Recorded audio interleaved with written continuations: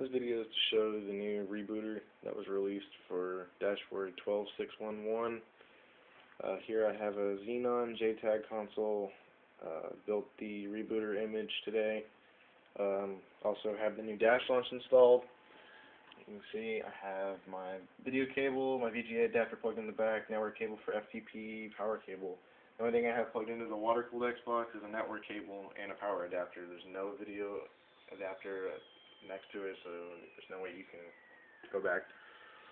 So I'll go ahead and boot this up and see how well it works. I've used it a few times already just to confirm that it's working well, and so far I haven't had any issues.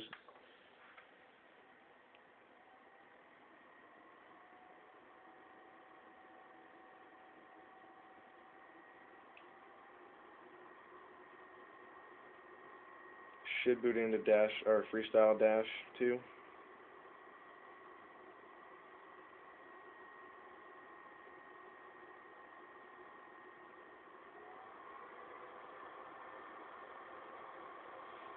And I'll go ahead and launch a game just to prove everything's working successfully.